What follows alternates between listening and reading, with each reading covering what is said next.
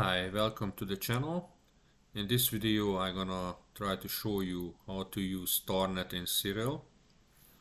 In order to do that I already opened up one of my Rosetta Nebula uh, result fit files that I created with the Dwarf telescope.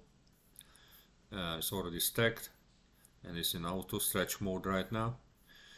First, before you can use Starnet in Siril, it's not automatically installed when you install Siril on the computer. You're gonna have to download Starnet from the website. You choose the Windows full install file and you save it somewhere on the computer where you remember it. You can just leave it in the download file if you want to, or somewhere safe. And you have to open up the preferences tab on Siril. I'm gonna do it again. Basically you click this hamburger icon and then you go preferences, and then you're gonna have to open the miscellaneous, and then you're gonna have two things here. On this one you're gonna have to find wherever you downloaded the Siril, the Starnet for Windows. You're gonna have to find, and actually after you, because it was a zip file, you have to execute it, and you're gonna have to find the executable file and you choose that and open it. I already did this, so I'm not gonna do it again. So you have to see this in this one, and then you choose basically the location where it's gonna be installed, okay? And then you click apply, and at this point Starnet gonna work when you try to use it. Alright, now before you can use Starnet, it doesn't work in Siril. At least I tried it. For me it doesn't do a good job when it's a linear image. Even if it's auto stretch or anything, doesn't do a really good job. So you're gonna have to do at least some stretching. I do recommend that you don't stretch it fully, because there are some features when you're recombining the star field with nebulosity, then you can actually stretch it to the full, the way you like it. So in order to use Starnet, you're gonna have to stretch it at least halfway, so Starnet can recognize all the stars and remove it the right way. Okay, so we're gonna have to basically stretch this image. I'm gonna do just a really quick one. Well, I'm gonna go through the normal way. First of all, we're gonna crop it, because we wanna get rid of the field rotation artifacts here, at least as much as we can. But I still like to see some of these stars here, so I'm gonna make it very small. And then right click, crop. Okay, after this I'm gonna remove the green noise right here, apply. Looks already nice. You see all this greenish stuff is gone right now. At this point, if you want to, you can link the channels. That's gonna give even more color to the image, as you see. But like I said, this is not a done thing. It's not stretched yet. It's just an auto stretch. Anyway, so what we have to do after this, I'm gonna do a color calibration, photometric color calibration. I already typed in Rosetta Nebula. This right here. Make sure the focal length is right. I'm not even sure. Maybe I'm gonna have to change it to 100 millimeter. Let's just give it a try. Yep, doesn't work.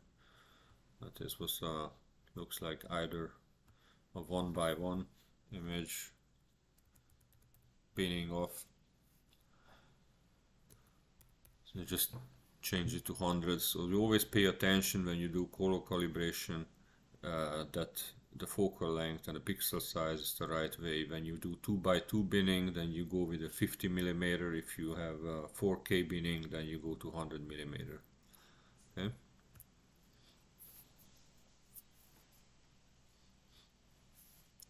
Didn't work either.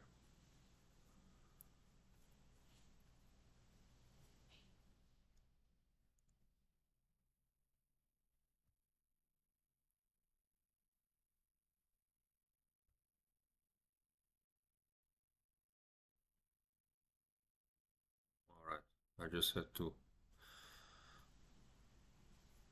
click the find button again.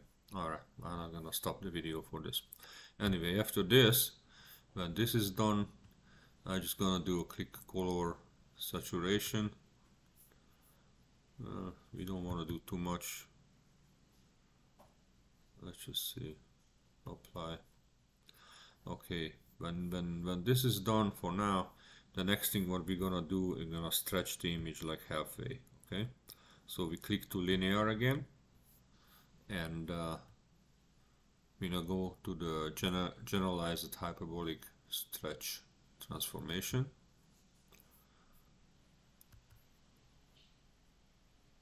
and using these sliders, basically first you stretch it usually until you see the,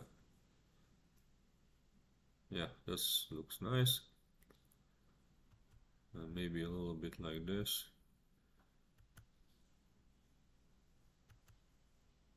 Make sure that, like I said, you doesn't have to have like a finished look or anything. You just do this so Starnet gonna recognize all these little stars here, okay? And gonna be able to remove it.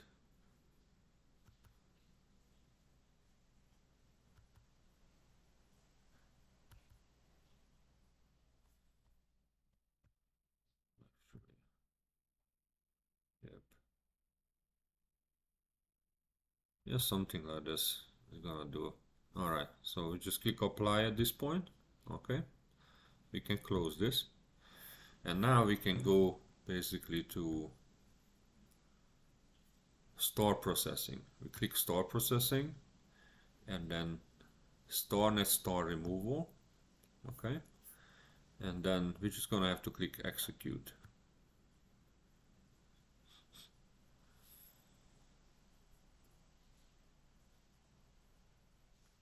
This is something that amazingly fast in Siril.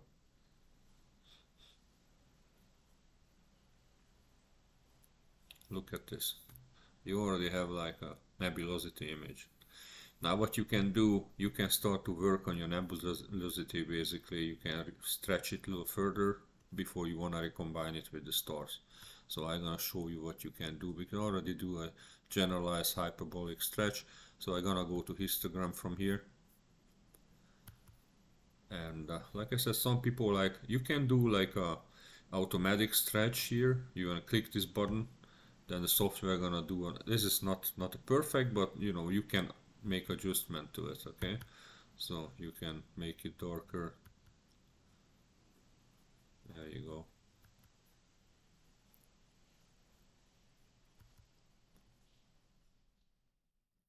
And every time if you did something and you like it and you cannot go much further, you can apply first.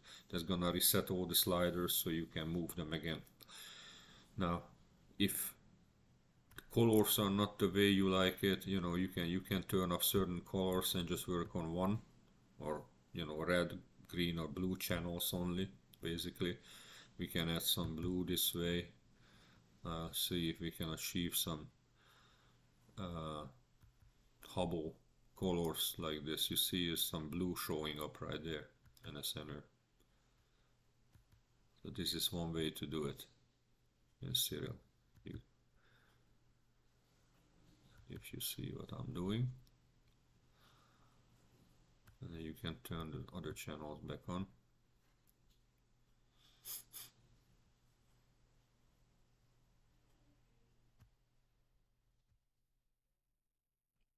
Really good. First, probably you apply. Alright, so we apply this.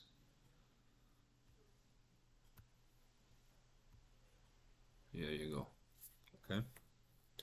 So I don't use Siril every day, and def definitely not for something like this.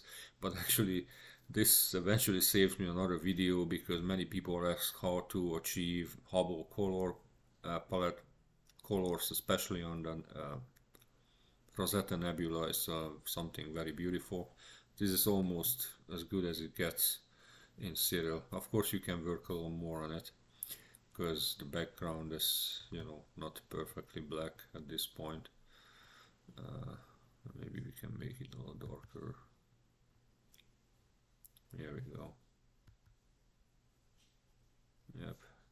Or maybe, I don't even know if we can add more red to this, because that's gonna be probably too much red. Yeah, turn the, I'm gonna try what's gonna happen.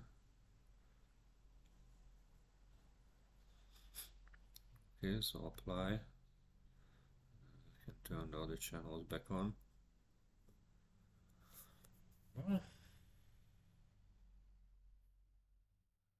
That's actually a pretty nice look.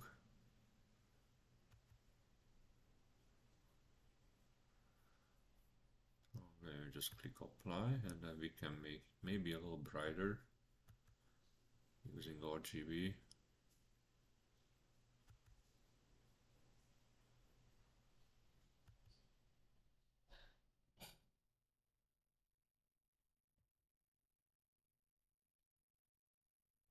It's too much.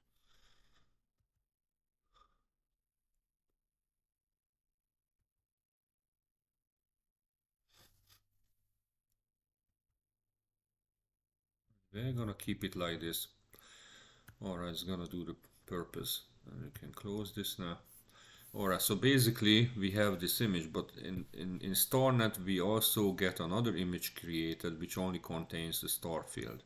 So what we're gonna do now, we're gonna combine the stars again with this nebulosity image. So we go to image processing, and then we go back to star processing, click that, and then you see star recomposition. You click that. Now you're gonna have two windows. Alright, now the first window, alright, first I guess I'm gonna have to save this image, otherwise I'm not gonna be able to recombine this one. Alright, so what I'm gonna do, I'm gonna have to close this again. I'm gonna have to click this one, and let's just save it as, just call it starless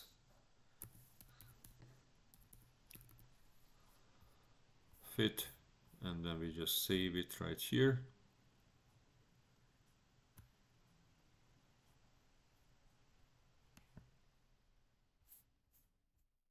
Alright, save, and then now we're gonna have to open the star processing again, star recomposition, and then like I said, there are two fields here. This one, the first one, gonna be our nebulosity only image. So we're gonna see, we saved it right here in the working folder. It's called starless fit. That's right there. And the other one we're gonna have to locate in the same folder or star field image. Alright, which is gonna be something like result stars here.